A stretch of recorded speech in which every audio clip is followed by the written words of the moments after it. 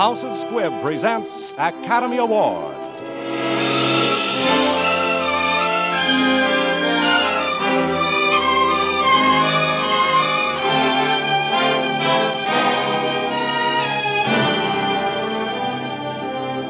Every week, Squibb brings you Hollywood's finest.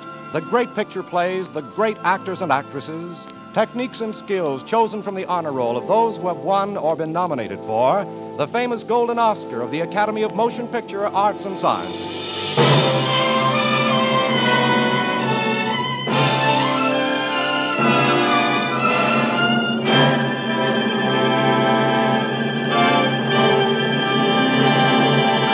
And now, E.R. Squibb & Sons, manufacturing chemist to the medical profession since 1858, bring you the distinguished actress Irene Dunne, who has 4 times been nominated for the Academy Award as Best Actress of the Year. You will hear her tonight starring in The White Cliffs of Dover with Sir Aubrey Smith. Both Miss Dunne and Sir Aubrey Smith will play the roles they created on the screen in this dramatic picture, which, for Best Photography of the Year, was nominated for the 1944 Academy Award.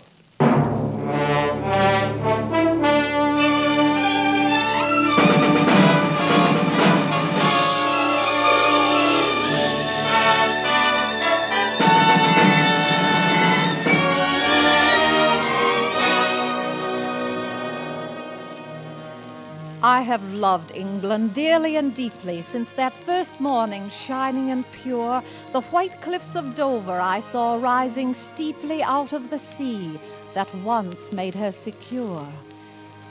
I have loved England, and still as a stranger, here is my home, and I still am alone.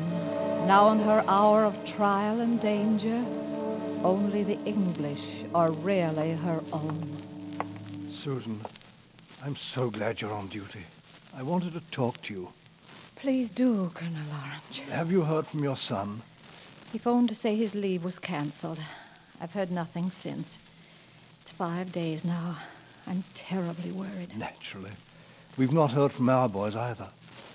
Well, I suppose you were told to stand by for emergency? Yes. This is confidential, Susan. I've been notified by the General's aide to prepare for casualties within the next 24 hours. He anticipates a possible 5,000. So many. I suppose I mustn't ask questions. Your guess is as good as mine. Obviously a big show, and we have such a little hospital here. Invasion? Hardly. Raid on the French coast, possibly. On a big scale by the sound of it. Is that... Yes, I think so. They usually start at dawn.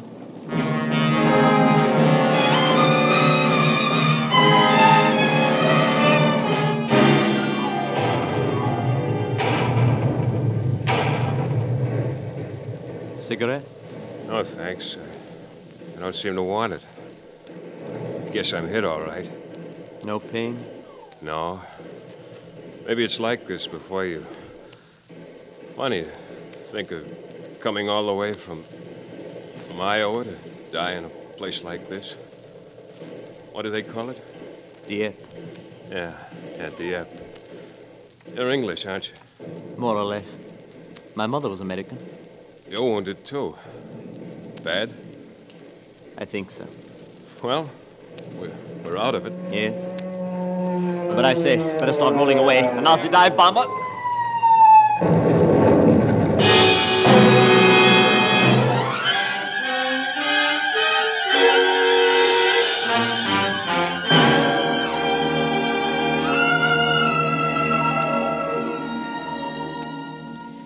I have loved England dearly and deeply since that first morning, shining and pure, the white cliffs of Dover I saw rising steeply out of the sea that once made her secure. I had no thought then of husband or lover. I was a traveler, the guest of a week. Please tell me, young lady, you came 3,000 miles to spend 2 weeks in the bedroom of a Bloomsbury boarding house? Oh, don't rub it in, Colonel Morris. But, my dear child, you must stay over. See something of England. Why, this is April 1914. Well, I've seen a great deal of London. The British Museum, the National Portrait Gallery, and... great heavens. British Museum, eh? Saw the mummies, what? Been to any shows? Any dances? No, I'm afraid my father... Speaking of dancing, I'm afraid I can't play cards tonight. It's the night of Millicent Waverley's ball. Thought I might go this time. Where the King and Queen are going. Have you received your invitation, Colonel? No, by Jove, I haven't, no. I was giving Millicent a ring. Care to come to this shindig with me tonight? You mean... I don't know if that sort of thing interests you, but everybody will be there, from the king down.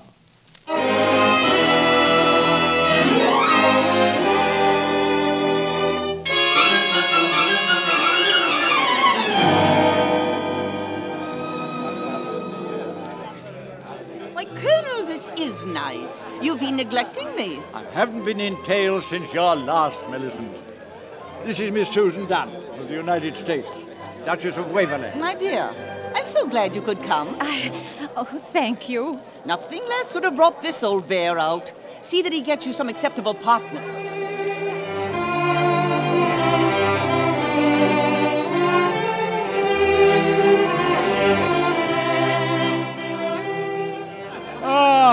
I haven't enjoyed myself so much for years. Oh, you dance lightly as a feather, Colonel. You're very kind.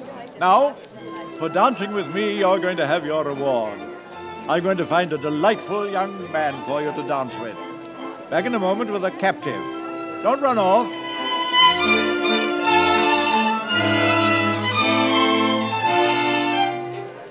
John Ashwood! Oh, well met. The very man I'm looking for. Glad to see you, sir. Oh, it's been ages. I brought a girl. Oh, charming girl.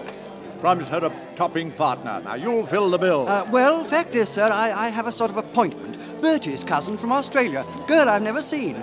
He can't get here till later. I promised I'd take care of her. Well, how are you going to find her if you've never seen her? I'm to wait in the Adam room. It's early yet, but I want to be the first on the scene. In the Adam room, eh? You know where the Adam room is? See there, my boy.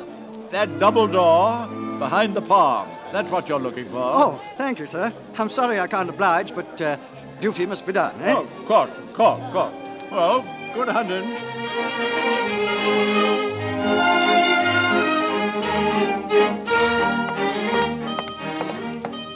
Oh. Hello. You must be Bertie's cousin, Nancy.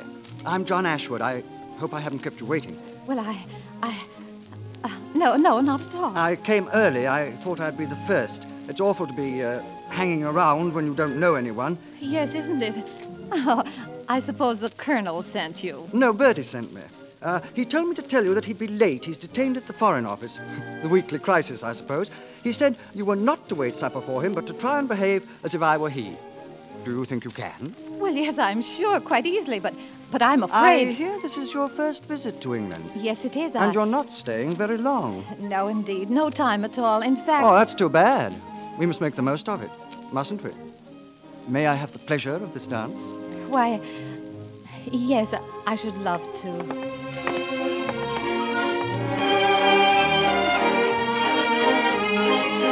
This is my favorite waltz. Mine, too. Splendid. Why did they stop? The King and Queen. The King and Queen.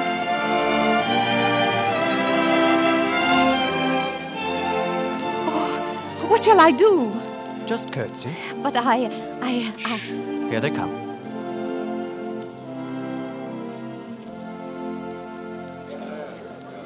Did I do all right? Wonderful. Oh, you must think I'm dreadfully awkward, but we don't do that sort of thing at home. You haven't been presented at court? Good gracious, no. I'm just a small town girl. But, Bertie said you were Australian. Oh, yes, of course. In all the excitement, I'd forgotten. I'm not Nancy. I'm not Bertie's Australian cousin. I'm an imposter. Good heavens, I say. Oh, are you really? Well, who are you? Nobody in particular. I come from a dull little town called Tulliver, in the smallest state in the USA. Well, why didn't you tell me? But you didn't give me much time. Besides, I sort of wanted to dance with you. Oh, did you? Oh, good. I say, that's splendid. Are you living in London? No, we're going home tomorrow. But I've just met you. You can't go back tomorrow. I can't allow it. You don't want to. Do you? No, I don't, but my father does. You see, it's rained every day, and he's a bit prejudiced about England anyway. Now, look here. I'd like to talk to your father, get him to let you stay. You simply can't go away now.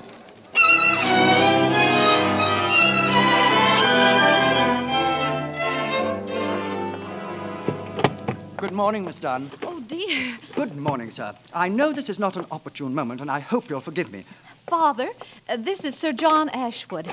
He brought me home last night. Glad to meet you. Sorry we haven't more time. Fact is, we're a bit rushed. Our train leaves at 10. Mr. Dunn, my mother lives in Devon, and at any moment she may call you on the telephone. Yes. My mother would be delighted if you and Miss Dunn could spend a week or two with us, see some typical English country life. Hold on. There is out of the question. Good heavens, man, we're practically on the train, and we don't know your mother. She doesn't know us. I've come for the trunk, Governor. Right there. Now, I'm sorry, mister, but I run a newspaper, and I've got to get back to it. Mr. Dunn, a telephone call, sir. Lady Jean Ashford. Tell her I've gone. Tell her... Susan, why do you stand there like a wooden Indian? Say something. Tell this obstinate young man that you can't go. Tell him you don't want to stay. But I do, Father. What? I want to very much. You see, Keep sir... out of this. Your cab, sir. I'm holding the line, Mr. Dunn. Let me stay a week or so, Father. You go back alone. Well, of all the unfeeling... Just a few weeks, sir. I'll catch the next boat. We'll take care of her, sir. I Cab, promise. sir. The phone, Mr. Dunn. Holy mackerel. Hello, Dunn speaking. Hiram P. Dunn.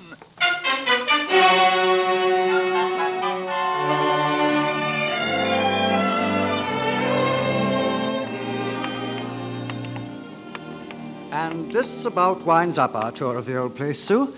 Except for the portraits. I'm not going to bother you with the others, but this gorgeous officer is the present baronet and your humble servant. Oh, it's so beautiful, all of it. Like a dream. Me too. You too. I'd like to show you everything in this world. We'd begin with England. We'll drive down the Roman roads where Caesar's legions marched and follow Chaucer's steps to Canterbury. I'll show you the Isle of Avalon, where King Arthur died and the Holy Grail is buried. Places with lovely names. St. Just of Roseland, where Henry VIII honeymooned with Anne Boleyn, and Tintagel, where Iseult waited for a white sail. Jolly places. There's a moat at Wells where the swans swim and ring a bell for dinner when they're hungry. I say, you're crying. I'm not. At least, I don't want to. You see that space on the wall near my portrait? That's where my wife's portrait will hang. You must have often wondered what she'd be like. I have. Until a few days ago. Then I began to hope that she'd be tall and fair, with a mind of her own, and that when my great-grandson showed visitors her portrait, he'd say, "My great-grandmother. Lovely, isn't she?" She was an American. Oh, John. Oh, well, you must have known I've been out of my mind since I peeped behind that potted palm and saw you in the Adam room. I meant to wait to give you more time, but it's out now. And you're wondering what I'll say. Yes. What will you say? I think, John, if your great-grandson is to show his friends that portrait, it'd best be about finding a good artist.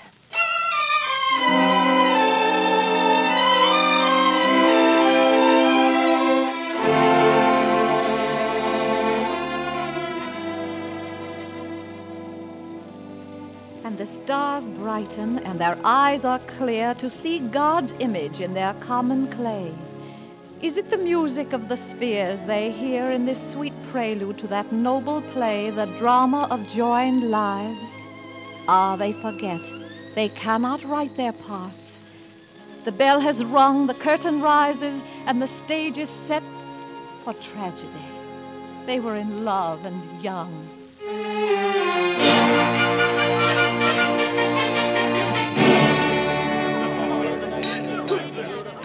My darling, the car's waiting. You'd better slip away and change. I will, but I'll dread each wasted moment away from you. Oh, it was the most wonderful wedding in the world. I shall never, never, never marry anyone but you. I swear it. I say a toast. Yeah. I think it's high time we drank to the union of the old world and the new, to our dear young friend and the charming lady who said with Ruth of old, "Thy people shall be my people."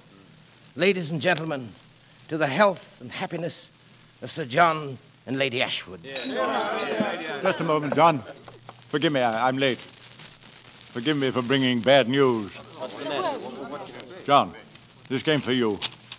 Telegram from the War Office. John, what is it? What is it, Colonel? A joke? No joke, sir. England's at war.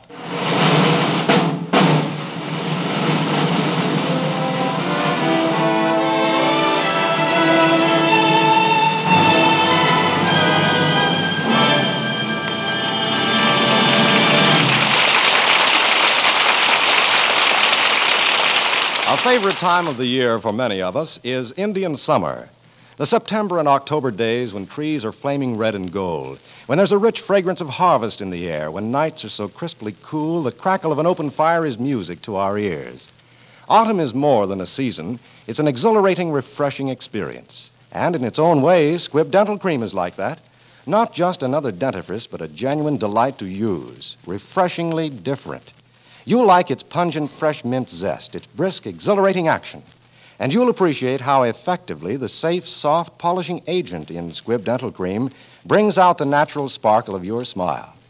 All of these distinctive advantages of Squibb Dental Cream are assured by 223 scientific tests behind every tube. So brush your teeth with the modern dentifrice, the refreshing dentifrice. Ask for Squibb Dental Cream, one of the great family of Squibb products. Taste, feel, and see the refreshing difference. In a moment, we will continue with part 2 of The White Cliffs of Dover. But first, we would like to call your attention to another Metro-Goldwyn-Mayer picture, the Technicolor musical Holiday in Mexico, starring Walter Pidgeon, Jose Iturbe, Jane Powell, Ilona Maxey, and Xavier Cugat. Holiday in Mexico may currently be seen at your local theater.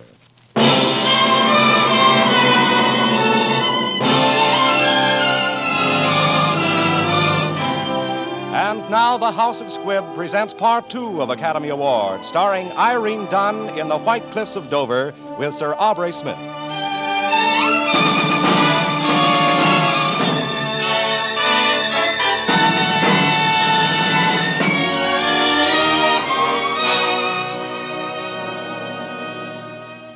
He got leave after months in the filthy trenches. My love sent for me, and I crossed the channel to meet him in the little French hotel at Dieppe.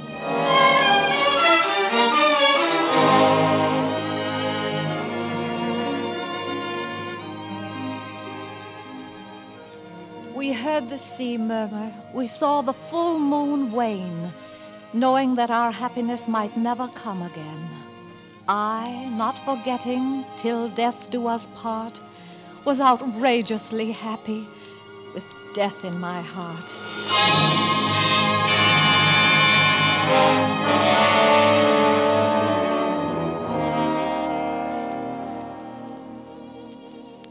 My love, to be here, I just don't have the words. We don't need words, John. Look, the moon. One would think there was no war going on. Well, we can't spend what's left of my leave on the view. I'm hungry. And there's the champagne. Of course, dear. It's grand that you and Mother hit it off so well. Does she bully you? She does. To hear her, you'd think I was doing it just to be contrary, because I'm an American. Doing what? Well, I should say not doing it. Not doing what? Well, John. Sue, you're blushing. Come to that, you look pretty pink yourself. I say, this wouldn't have anything to do with young Percy, would it? John, Percy. The eldest son's always called Percy, dear. Not my eldest. Our eldest. But I don't like the name Percy. Well, I don't like it very much myself. But the eldest son's always called Percy. Why? Tradition. My boy will be called after the man I love, his father, and his name will be John. I am sorry, monsieur, but you asked me to call if the message came. It has come. No. Oh, no, my darling. No, I won't let you go back. I won't let you go back and be murdered. You can't. Don't you see? Not now. Oh, my darling, darling. I don't want to leave paradise, but I have no choice. Come on, one more glass. One for the road back to hell.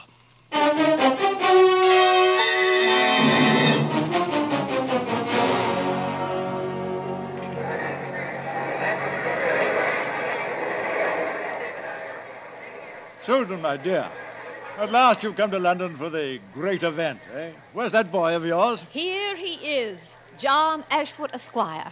So this is John's boy. And mine too, Colonel. Fine lad. He looks like John. If it hadn't been for me, you know, I have a bit of a share in this young fellow. Of course, dear friend. You brought us together that wonderful night at the ball. Ah, here they come.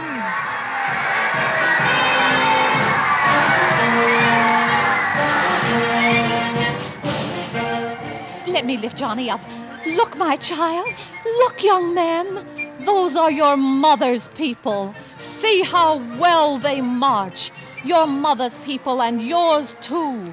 Because you're half a Yankee, you little Englishman, and I'm never going to let you forget it. Wave your hand, Johnny. Wave your hand.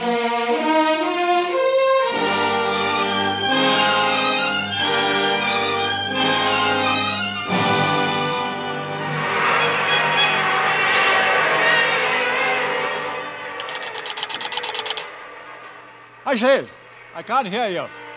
Hello? Hello? Ashford? Is that the manor house? Who is this? Oh, I can't hear. Infernal racket here.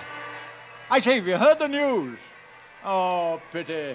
Thought I'd be the first to tell you it. Wonderful, it's over, eh? Yes, armistice. You should hear it here in London. The town's gone mad. Let me speak to her. Lady Ashwood, I mean. Huh? I don't hear you. Speak up. What? Oh, no. Oh, my God. Oh. Great heavens. No. What can I say? What can I say? John dead?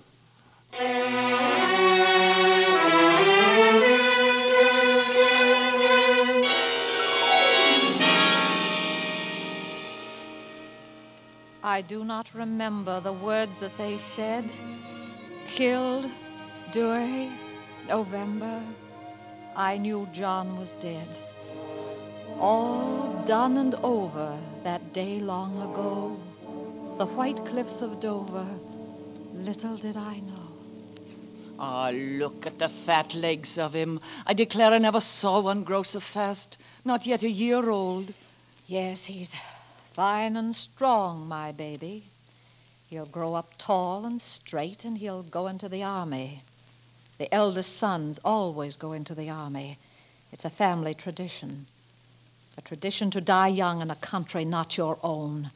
A tradition to die young for honor and glory. But my baby will live out his life. I'll teach him to run and hide when the drums start playing. I'll keep him safe. I don't know how, but I'll keep him safe. Do you understand?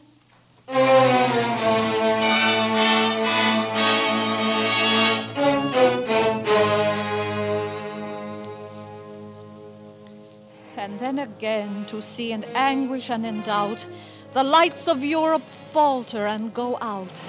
And once again, the feet of marching men drum in the darkness. Once again. Our days were busy with 1,000 cares. Our nights were dark and quiet with our prayers. They're here, the wounded. It was Dieppe, Susan, and bad. Only a handful have come back. Not my boy. Yes, Susan, he was there. Where is he? In there on the cot.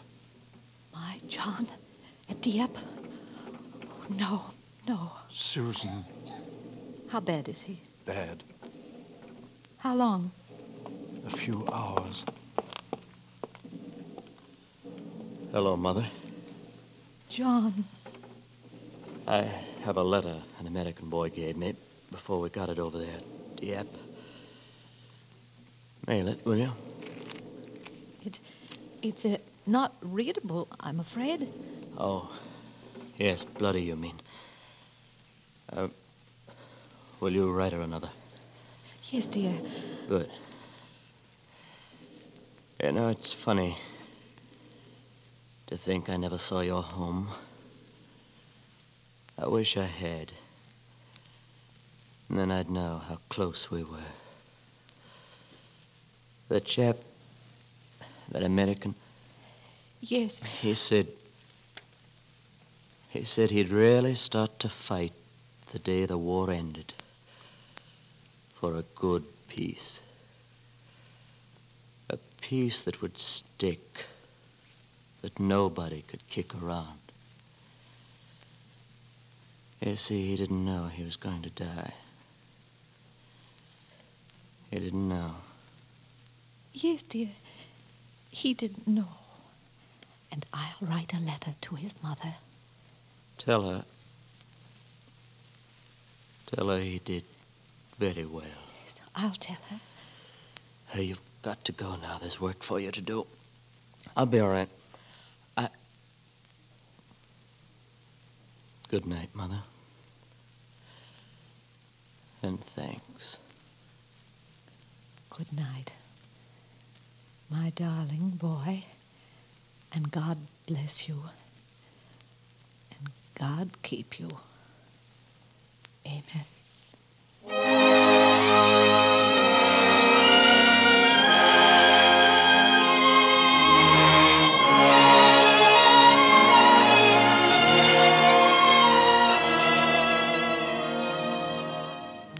I have loved England dearly, and dearly too, husband and son. Now at the end, I know they would have me do what must still be done.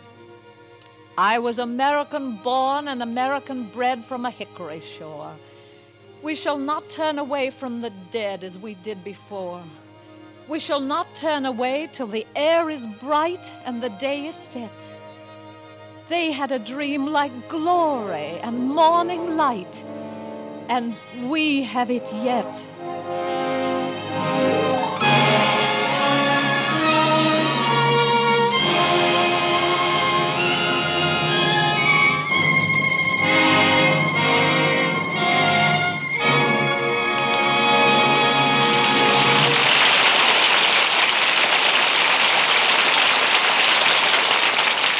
There is much that each of us can do to help shape the kind of world in which we shall now live.